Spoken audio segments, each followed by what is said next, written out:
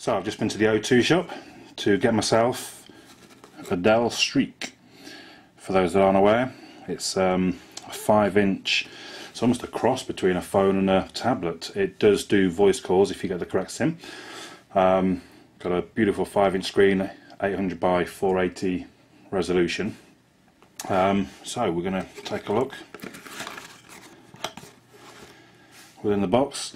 The guy at the shop did open it just to show me that everything was in there. Got our manual, put my SIM card ready to go. I got the basically it's like a data modem, so I can't actually make voice calls on this, but I get a gig of data and unlimited Wi-Fi through like BT Open Zone hotspots and such. You can pay $15 a month for 3 gig unlimited Wi-Fi, and you can change it month to month. So if you know you're going to use a lot of data one month, you can bounce up. I'm also told you can ring and ask to get an unlock, you know, tell them you're going abroad or something, and in 14 days hopefully you get an unlock code. But at the same time I've been told, they have told some people that they won't be unlocking them for 12 months. So we've got the actual device. Look at that, it's very slim looking.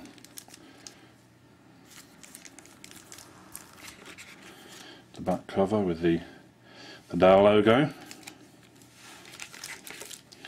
The battery itself. Let's have a look. 1530 milliamp hours. So let's slide the device out, because we can have it booting up while we look at the other bits and pieces.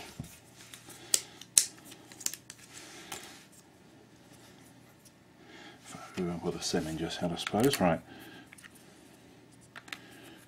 In goes the battery.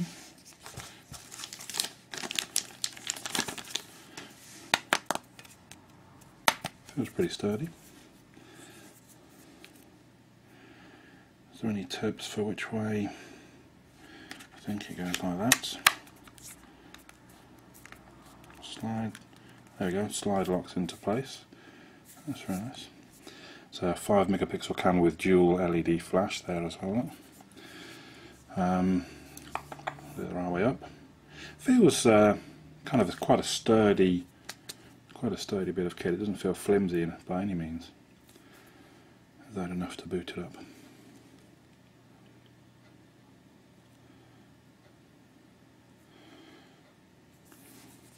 Okay, in the meantime, there's the Dell logo. We get a kind of a cloth bag for it to go in. My warranty. Inside we get another box. Slide down for a second. We can still see that bit in the corner. So in the box itself, got the charger, which has 2 different slot-in options, one if you're going abroad and one for the UK. Still booting up behind that. There's a headset here, which looks very similar to, you know, most headsets as you would expect. And then the actual data cable. You see the connector there, it's quite a large connector. USB. There we go.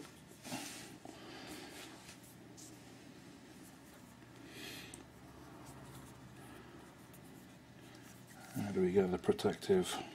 Let's get that straight off. It's supposed to have, I think they call it Gorilla Glass. I'm not too worried about what that's going to protect Gorilla Glass from. We're still booting. It does look a very nice screen already, I can see.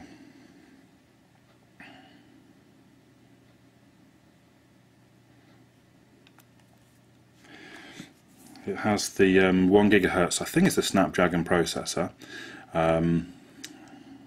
It has, I think it's 2 gig space for apps themselves. I believe it has 512 meg of RAM, onboard RAM. And this particular one comes with a 16, it's already in there, a 16 gig micro SD card. So this one was $399. For $449 you can get the 32 gig version. It's making noises. There we go. No SIM card. Screen locked. Press menu to unlock. Where's menu?